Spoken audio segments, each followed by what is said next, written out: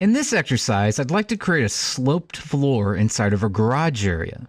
To accomplish that, we need to use the floor command to draw a floor in first, and then use what's called a slope arrow to have the floor slope in the direction that the slope arrow indicates. Begin by coming underneath the Architecture tab and picking on Floor. Then use the Rectangle tool to draw in from one interior wall to the opposite interior intersection of walls, a rectangle.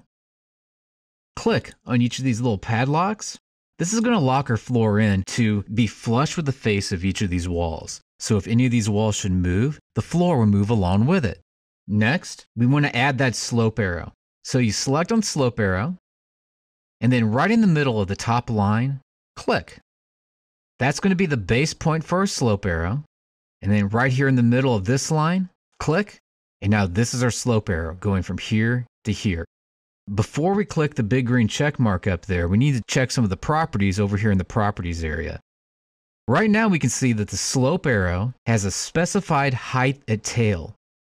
What this means is that technically the slope arrow can either have a percentage slope that we can type in, or an exact height at one end and then an exact height at the other end. And that's what height at tail means. So let's leave it at height at tail, even though we could enter a slope if we wanted to. Now, as far as height offsets go, 1 foot is way too much. I'm just going to make this be 1 inch. It'll be 1 inch higher at this end than it will be at this end. 0 is just fine for me here for the height at the other end. So click the big green check mark there. It gets to be a little hard to tell what has happened. So let's look at this in a 3D view now. You may need to spin this model around so you can see it from this direction. And the easiest way to do that would be to just click the word right here on your view cube. When you do that, it'll take you to this view.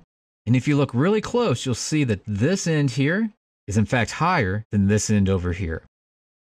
It's sloping in the exact direction of the slope arrow. And it's 1 inch difference from here down to here, just like we specified. So by using the slope arrow, you can create a floor that slopes in the direction that the slope arrow indicates, as well as specify what the height would be at one end of the slope arrow and the other end of the slope arrow.